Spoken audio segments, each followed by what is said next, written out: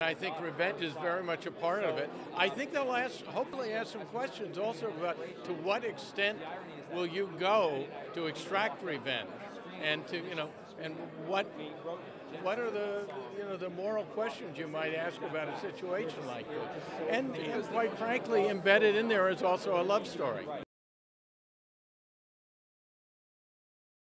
First of all, I'm sitting there on the set watching them, and I can't believe that we got this level of actor in our film.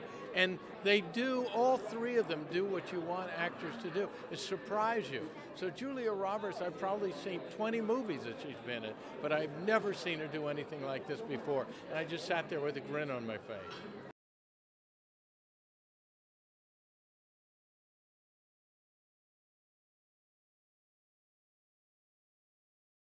She is, I think in many ways she represents that woman who's unattainable, who you clearly could fall in love with, but you don't know how to actually get there. And I think she does that perfectly.